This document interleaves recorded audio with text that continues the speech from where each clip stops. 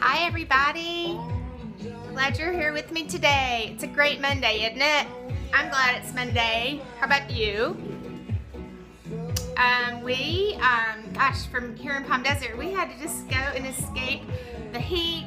It was just crazy hot here, still is.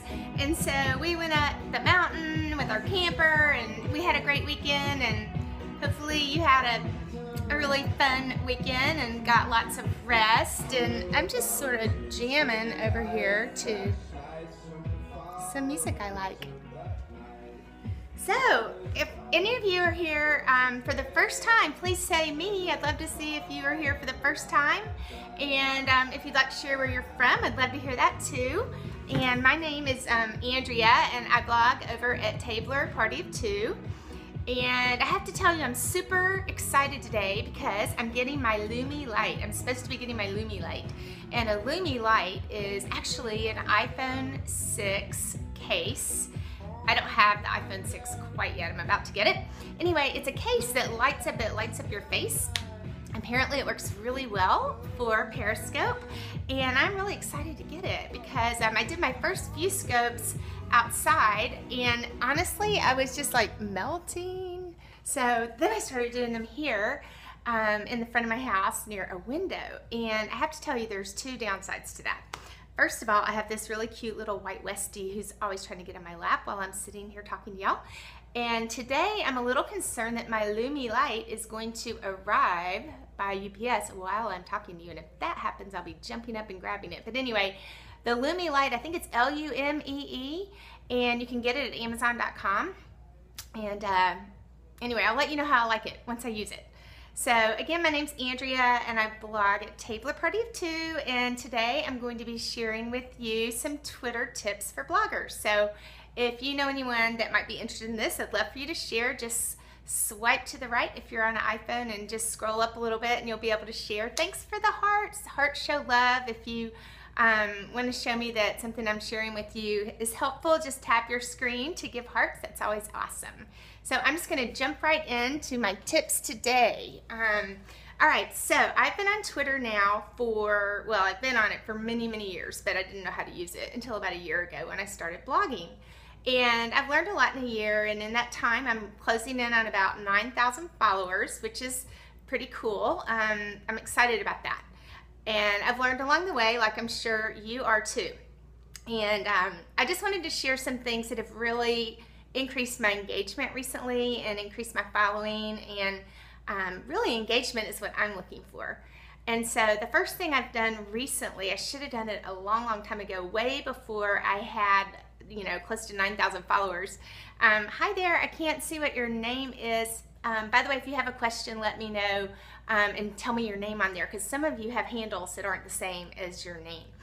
So anyway, I just started using Twitter lists. Now, I've known for a long time I ought to be using lists on Twitter. I wasn't positive why I should, and quite frankly, if you're a blogger, you know what I'm talking about here. You've got so much to do and so many different social media channels and things to keep up with that, you know, you can't do everything. So starting Twitter list was just not high on my list. Well, now that I have Twitter list, I'm so thankful. Here's why it's important to me to have the Twitter list. First of all, I can organize people I'm following into categories.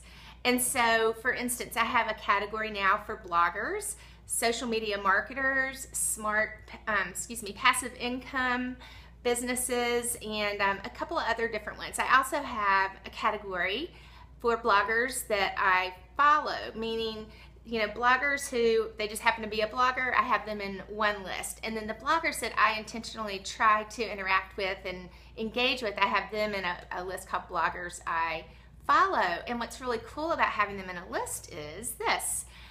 Before I had the list, I would go into Twitter, and I'm probably following, you know, 7,000, 8,000 people myself. And so everyone would just show up in my news feed, and there was just so much there that I didn't really do a lot of engaging. I tried, I would retweet here and there. Well, now I can just click on the list, and these are the people that I really like and care about. And I'll just go to the list that I've created, and I can just see exactly what those people who I really care about have been posting. And then that way I can learn about that topic if I want to for the day. If I really am wanting to find out what's new in the world of social media marketing, I can just go to that list and see what those experts have to say.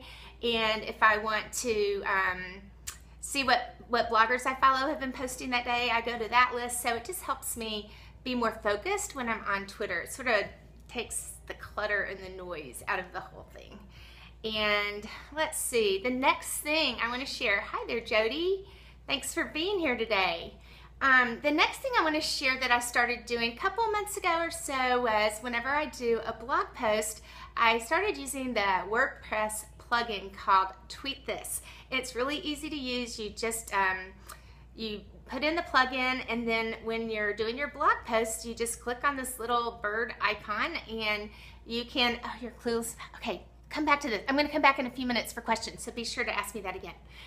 You can copy and paste it to make it easy.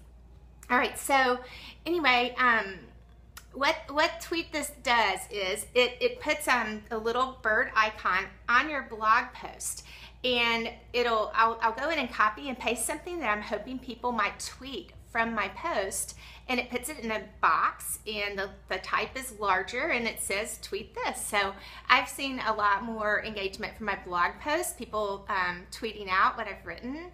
So that's awesome, and I highly recommend it, and it's free, so that's always cool. And then the third tip that I wanted to share today for bloggers involving Twitter is just how important it is to engage. And like I mentioned a few minutes ago, I've been engaging all along, but you know what? I know now I wasn't really engaging, and I'm still learning, and I know you guys are still learning too. Now I'm really engaging. I purposefully engage. I use those lists. So for instance, I told you I have a list called Bloggers I Follow. These are just people who I really like their stuff.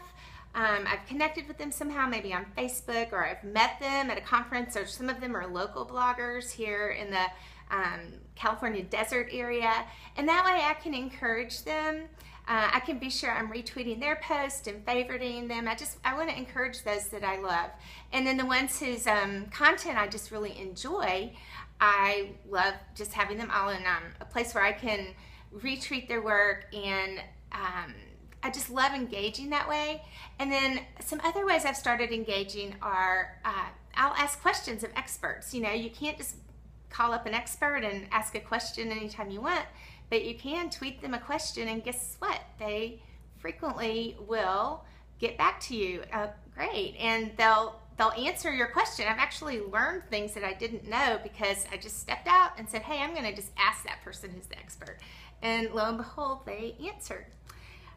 Also, another thing I've been doing to engage is I thank people. So whenever people favorite my tweets, or if they retweet them, I go in and I hit the button, and I can't think of the name of it right now. It's not the retweet button, but it's the little arrow back where you're commenting right back to them, and I tell them thank you for retweeting my post. And I've just already started forming relationships that way, and loving this way of engaging on Twitter. So, okay, I know one of you had a question. I hope you'll ask me again because I was not able to read it. It was going up the page a little too fast, although I know it was about lists. I think you said you were clueless about lists.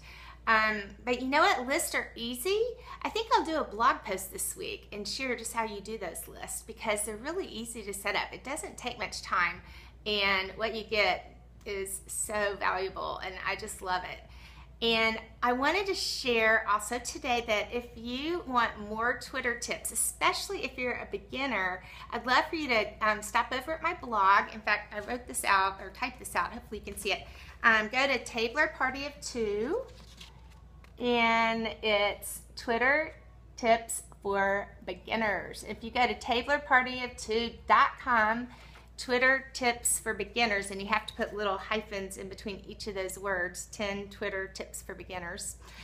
You'll pull up that blog post that I did, and I've got 10 different tips for you if you're new, because I know it's confusing, it can be hard, but you know, once you just dive in and start doing it, it's really not that hard, I promise. So Well, I'm just glad all of you are here today, and in case you popped in late, I know a few of you popped in after I got going, and my name's Andrea. I blog over at Tabler Party of Two, and I love just doing life and photographing it and sharing it, and recipes and crafts and faith, empty nest adventures, and I particularly love to put my 25 years of marketing into use, and I love blessing and encouraging other bloggers, newbies, or those who just want to go the next step in this journey called blogging. So thanks again for being here, and have a super blessed Monday. See you again soon. Bye-bye.